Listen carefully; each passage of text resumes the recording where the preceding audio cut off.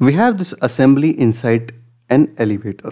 An elevator is going up with an acceleration of W naught.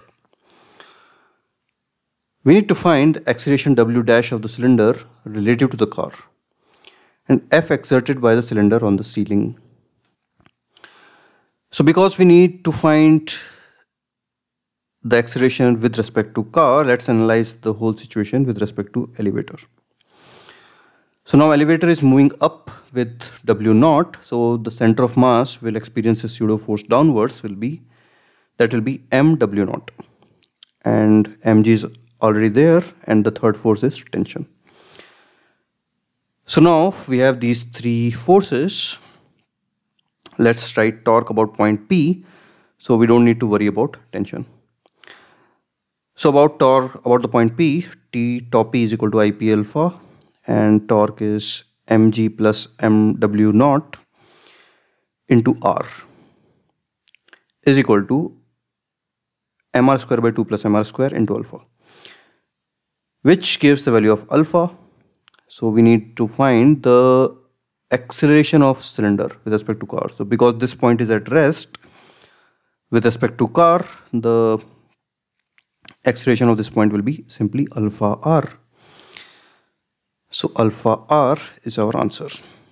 Now force exerted by the cylinder on the ceiling.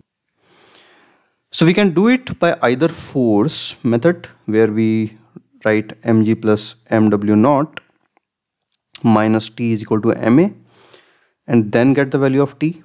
But let's do it in another way, because if we calculate the torque about point O, we don't need these two forces at all.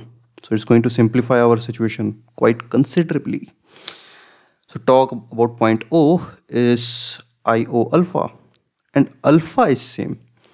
It doesn't matter we are writing when we are considering when we found the alpha, when we balance the torque about O about P, or when we balance it about O. The alpha is going to be same.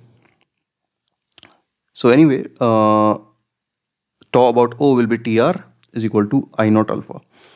So I naught will be mr square by 2, and alpha is what we calculated here. So from here we get the value of tension. So this is what I have written here also. Theta omega alpha of a rotating body is independent of translational frame of reference, be it accelerating or non-accelerating. So this point O was moving down, but still when we wrote the torque equation about O, we got the same alpha which we got with respect to this point which was at rest.